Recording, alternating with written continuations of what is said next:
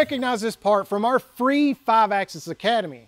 Now this is the third part in the installment where we start really talking about those simultaneous tool paths. We normally make this out of aluminum, but today we're stepping it up a notch. We're going to make it out of titanium. And in this video, not only am I going to show you the different techniques it's going to take this part from titanium from aluminum, we're also going to give you the feeds and speeds for every single tool. Now remember guys, if you want to learn how to program this part for yourself in aluminum, be sure to check out our website where you can learn how to do this completely for free.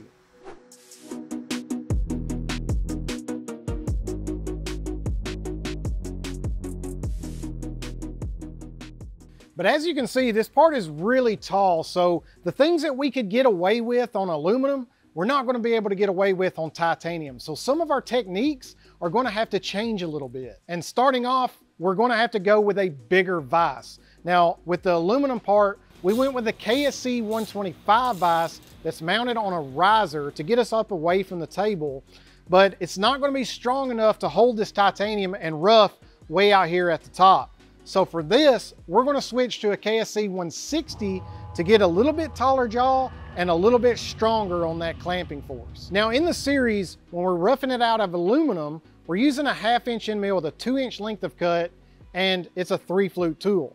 Now for this, we're going to use the Harvey 4 8-flute end mill, and we're going to start out by roughing the top, and then we're going to rotate down and start using a 4th axis strategy, rotating that C around and around and rough out all the way to the top before we start roughing out the shape. Now that's going to help get the bulk of the material gone without losing any rigidity, because we'll start out here on the end and work our way down.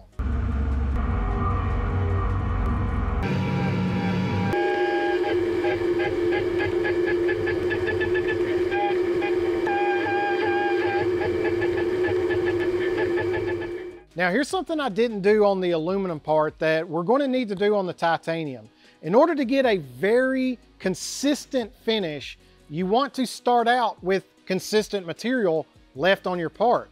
So if we just roughed it out and left it like it is, we got all these scallops that we end up forming on the part. Well, that's going to hit inconsistent thicknesses when we're finishing. So I'm going to take that 1/2 inch end mill, and I'm going to come right here on this OD and offset it by the diameter minus the radius. And we're just going to go around that OD and knock off those scallops. So that's going to end up leaving a consistent material along that OD. So when we come back and finish, we're not hitting those highs and lows and getting different tool pressures. So once we've used the 4th axis to rough away most of that material, then we'll come in and do some rest roughing, just like we did on the aluminum, where we come back and start whittling out that shape. Once that's through, now we can step down with a smaller tool. So at this case, we're going to use a 3/32 end mill and start rest roughing the star so we can get all that excess material gone before the 1/16 ball nose comes in to finish. So now we got most of the roughing done. Now we need to address this undercut.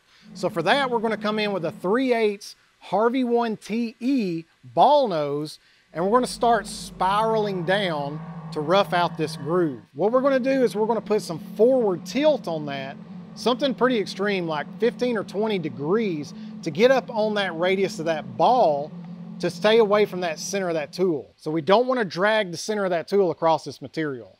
So when we finish this groove, that same tool is going to step up and semi-finish this spiral for the same reason as the OD. We're going to get rid of those scallops so we can get a consistent finish.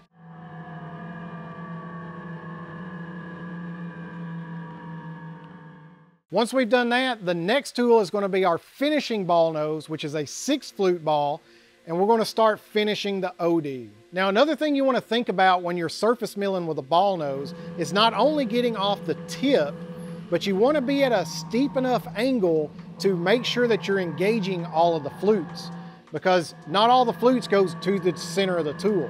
Okay, so typically only 1 flute or possibly 2 goes to the center of the tool. So we want to be at a steep enough angle to make sure that we're engaging all 6 flutes of this tool.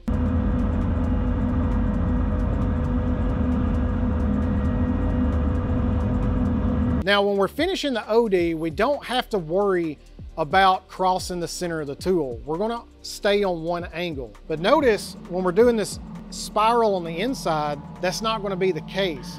Okay, if we simply fix it at one angle, then we're gonna go from one side all the way to the other. We inevitably will cross the center of that tool. So no matter what angle we put it at some point, we're gonna be dragging the bottom of that tool, which is not gonna be good. So what we're gonna do is, instead of putting side tilt on it, we're actually gonna put forward tilt on the tool, because that's literally the only thing we can do to not drag the center. But we're also going to do this from the outside to the center.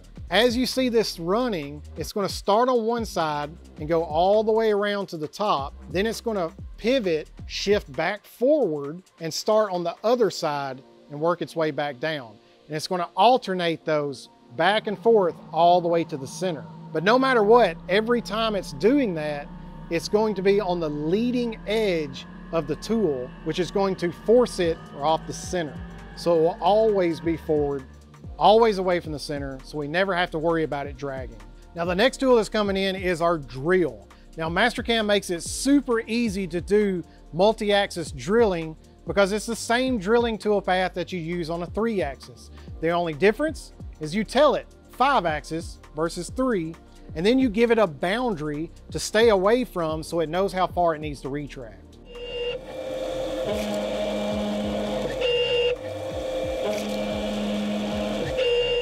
Now, the last tool that's going to come in is a 1/16 ball nose that's going to come in and do some rest roughing on the star to get what the larger tool couldn't reach. Now, one thing I should note with all of these tool paths is I'm only climb milling. I'm not using a zigzag strategy.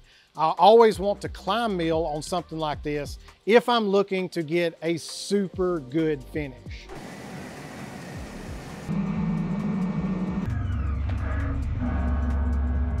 So that's how we went from aluminum to titanium on our Christmas tree. See you guys next time.